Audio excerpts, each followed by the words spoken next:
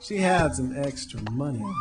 She wanted to buy time. Her friends said it was dangerous, but they couldn't change her mind.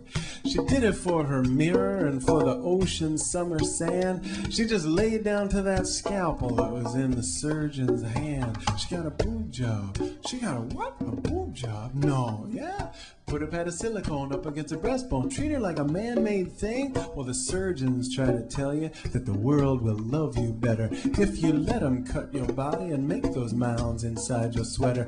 Just think of the investment now, how long those things will last. You know, like silicone is permanent even after you have passed. When the rest of you is faded in some box under some stone, yeah, you'll still have your silicone balanced on your bones. She got a boob job. She got a what? A boob job? No, yeah.